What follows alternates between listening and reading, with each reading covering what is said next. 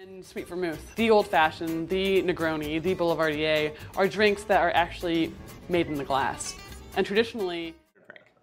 Or, you don't like Campari, probably don't get a Negroni. So that's the theory. It was thought up by the blogger John Negroni. It's very interesting and at least plausible. Italian Renaissance. I hope you enjoyed your Negroni last week and that tonight you're trying your Negroni sbagliato. And I look forward to seeing you.